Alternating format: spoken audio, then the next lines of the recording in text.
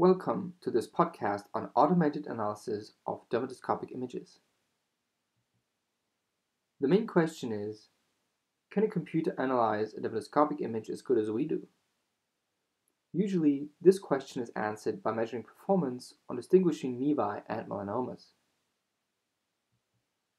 As an example, this current study from Mike Marchetti and Noel Codella worked with state-of-the-art algorithms. They conducted an international machine learning challenge, asking research groups to provide algorithms to distinguish melanomas from benign skin lesions.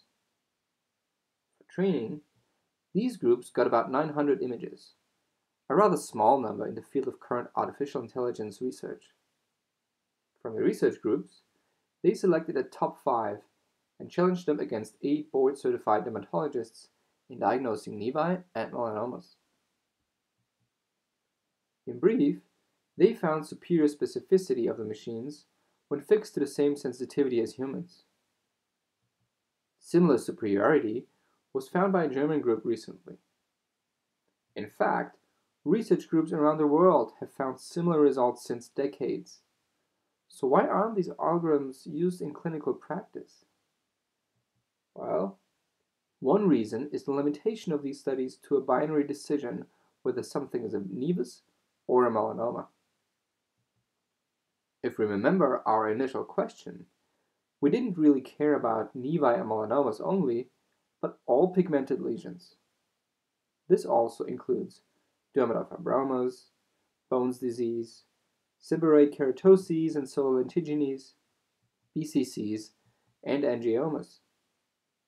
All of these classes have been rather neglected in previous research. This is why the HAND 10,000 project was initiated. The goal was to create a large public dataset with all of these classes included, which should cover far more than 90% of pigmented skin lesions in practice. The images were collected in Austria and Australia, summing to a total of 10,015 images. They are available for free for non-commercial purposes, such as research, and if you want to know more about it, simply follow this QR link in the corner. How are those images used then? They were made available to human participants to test their own performance, and also to machine learning groups internationally to develop new algorithms which are able to classify not only 2, but all 7 diagnoses. After that, human participants and algorithms were allowed to play against each other on new images.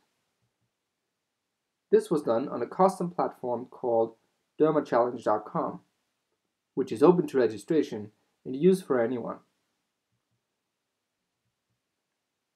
Every user had to predict the diagnoses for 30 cases and got a score where the answers of this were better, worse, or equal to an algorithm.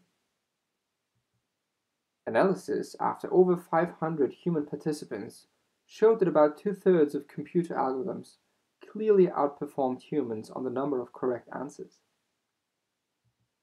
While this is impressive, what does it mean? Has the time come that we are being replaced by algorithms? Well, most probably not quite. Although good performance in experiments, today's algorithms suffer from a few problems. One example is the robustness to misleading things within an image. On the left, you see an image with skin markings and a ruler. A publicly available analysis model on modelderm.com detects a malignancy with a high probability. Now, when using the very same image, but zoomed in so one can't see markings, malignancy probability almost vanishes. Such an effect can be caused by the situation that image of the skin cancer in a training set of algorithms commonly have rulers and markings in there. So, having them in a test image can mislead an algorithm to shout malignancy, although there's nothing to worry about. Also, practical application can cause problems. This study from 2009 found that their algorithm missed 3 melanomas, but not because it couldn't recognize them, but because they weren't even photographed by the study physician in the first place. Such a simple problem, but such an important one. One further problem is how we should interpret an algorithm's output. Let's look at this hypothetical situation, where the algorithm on the right returns your melanoma probability of 6%. What does it mean? Is 6% high? Is 6% low? Does it mandate biopsy, or at least a follow-up visit? What if a scared patient is seeing this? Would they be more or less worried? While one could probably answer one or the other question, it shows that this current algorithm output is probably not the final solution and even misleading. There are multiple ways to overcome all of these problems, and also others not mentioned within this video. One that may be successful is the following. As opposed to media and overcharged claims, the best solution might be to not replace physicians at all. Algorithms can be used to help and guide decisions rather than overtake them. A method provided by this website is one way to achieve this, called content-based image retrieval. It searches for similar cases for you, where you can look at the diagnoses. In this case, basically all of them look quite similar and are labeled as basal cell carcinoma.